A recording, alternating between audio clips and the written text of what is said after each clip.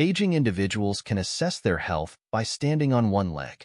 A Mayo Clinic study revealed that balance declines rapidly with age, more so than strength or gait. The study involved 40 healthy people over 50, half under 65, and half over 65.